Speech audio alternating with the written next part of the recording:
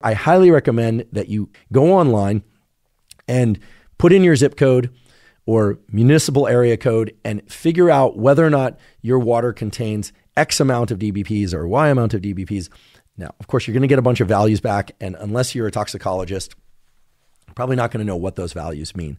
But what you're really looking for is whether or not there are high, low, or moderate levels of fluoride in that drinking water. Why do I say that? Well, there are studies that show that the concentration of fluoride in drinking water is of particular concern for the thyroid hormone system of the body. Now, thyroid hormone has a lot of different roles in brain and body, and thyroid hormone is very important for everything from metabolism to levels of energy. When thyroid levels are disrupted or if thyroid receptors are disrupted, it can lead to depression. When thyroid hormones are optimized, it can lead to optimal mood, if there is such a thing, but in other words, it helps keep your mood elevated. It relates to everything from sleep to reproduction. Thyroid hormone is involved in many, many things, including bone health and tissue health generally. So essentially every biological process in your body is impacted by thyroid hormone. And there's a study that I'd like to highlight, which was published in 2018. And the title of the study is Impact of Drinking Water Fluoride on Human Thyroid Hormones. This was a case control study, so this is not an extensive analysis of many individuals. However, what it shows is that fluoride negatively impacts thyroid stimulating hormone and so-called T3 levels. So you have thyroid hormone T3 and T4. Even in the standard concentrations that are present of, and here's an important number, 0.5 milligrams per liter. Okay, so if you can get a hold of the fluoride concentrations in your tap water and find out whether or not the concentrations are at, below, or exceed 0.5 milligrams per liter, what you will find is that even just 0.5 milligrams per liter of water can disrupt thyroid function. And this is going to be a particular concern for people that have familial, so genetically related thyroid issues, or that are concerned with keeping your thyroid hormone levels healthy, which I think is everybody. So I am telling you that you should try and get a hold of some data about the water that comes out of your tap if you intend on drinking tap water. And probably even if you don't, you should just know what's in your drinking water. Your local government should provide that information, and or it should be readily available online. And in particular, I think it's worthwhile to address how much fluoride is present in your drinking water. Again, I don't want to create a lot of scare. I'm not trying to trigger fear here.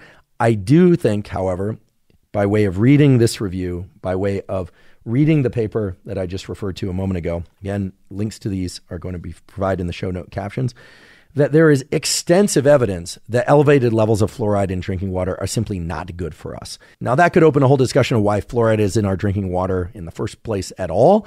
But leaving that aside, it seems to me that most everybody should know how much fluoride is in their drinking water. And ideally, everybody, yes, everybody is filtering their drinking water. Now, that raises the question of how best to filter drinking water. And that brings an answer of it depends on a couple of things. First of all, how healthy or unhealthy do you know yourself to be? Okay, so if you're somebody who has no health issues, you have plenty of vigor, you're sleeping well at night, you have no autoimmune disease, you're not aware of any health concern, minor or major, well then perhaps you're somebody that doesn't want to filter your water. I would argue that why wouldn't you employ some very low or even zero cost approach to filtering your water? There are going to be other individuals who are suffering particular ailments of brain or body, or both, that absolutely should be filtering their drinking water if they're getting their drinking the water from their tap, because it is pretty well established now that tap water contains a lot of these disinfectant byproducts, as well as, in most cases, exceeding the threshold of fluoride that we know to be healthy for us. How should you filter your tap water? Well, you have everything ranging from the so-called Brita type filters. So these are going to be carbon type filters or other filters that you essentially put over a container or a compartment where you can pour the water over it and it goes into the compartment below. Will those work? Are they sufficient to filter out the disinfectant byproducts?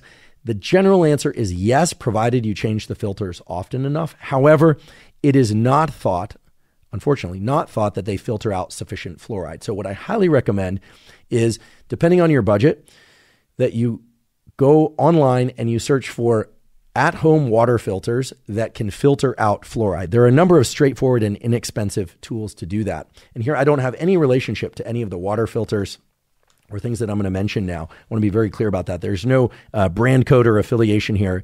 I'm simply trying to direct you to resources that will allow you to filter your tap water for it to be more safe for you to consume in a way that meets your budget, with the understanding that people have very different disposable incomes. So the range of costs here is going to be pretty tremendous. I just want to get that out of the way first.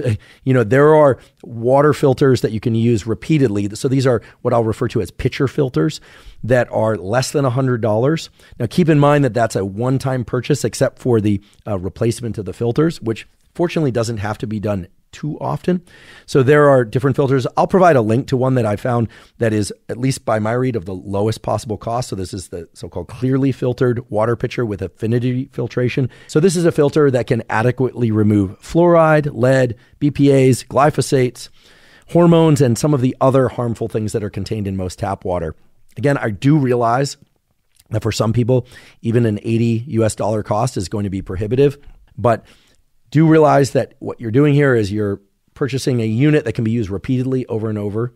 The reason why it's lower cost than some of the different filtration approaches that I'll talk about in a moment are that you can't really put all the drinking water that you would use, say, for an entire week or for an entire month in one pitcher. You're going to have to repeatedly pour water into the pitcher in order to filter it. Now, as I mentioned before, the range on water filter costs for filters that can adequately remove fluoride and all the other things that you want out of your tap water is immense. In fact, you can find, whole house water filters that are, $2,000 or more. Again, these are going to be filters that are going to be in your garage or in a laundry room that are going to basically pull from the piping system of your house and deliver purified water.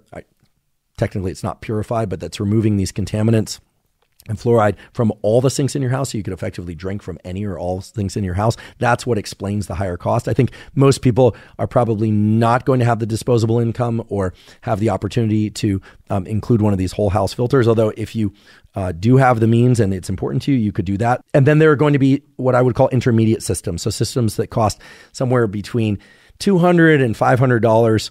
Probably one of the more common ones or popular ones is a so-called Berkey filter system. These are filter systems that, again, remove the things that you want removed from your tap water, and they can do it at higher volumes, and they're typically countertop units. They don't require any plug-in typically, or they only require brief plug-in and electricity.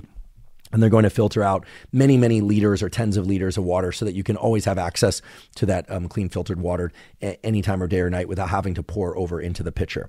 So I mention these different options because, again, I realize that people have different levels of disposable income.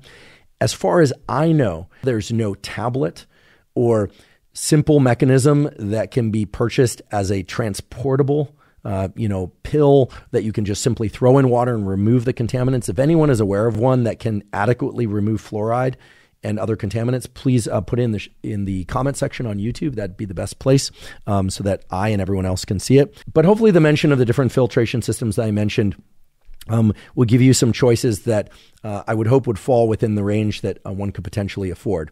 An important note about filtration: just as in our body, there are mechanisms to signal mechanical changes and chemical changes that occur in our gut, in our brain, et cetera, elsewhere. And in general, both mechanical and chemical changes are signaled across the body to invoke different changes, whether or not those are, a response of the immune system or to make us more alert or more asleep, et cetera. So too, filtration capitalizes on mechanical and chemical filtration. What I mean by that is when you run a fluid, water or any other fluid, through a filter, those filters are doing two things. They are physically constraining which molecules can go through by creating pores, that allow certain size molecules to go through and not others. And almost always they contain certain chemicals themselves, right? Those filters have been treated with certain chemicals that neutralize certain other chemicals. Okay. So you may be wondering how, when you filter water, magnesium and calcium could get through, but fluoride doesn't. And that's because these filters have been very cleverly designed in order to neutralize fluoride or to prevent large molecules such as sediment and dirt, which is kind of easy to imagine being filtered, but also to allow certain small molecules like calcium, which is small-ish, or magnesium, which is smallish, to still pass through into our drinking water. And this is wonderful because what it means is that by filtering our water using any of the methods that we talked about before, you're still going to get whatever magnesium and calcium was present in that water while still adequately removing the fluoride and other disinfectant byproducts.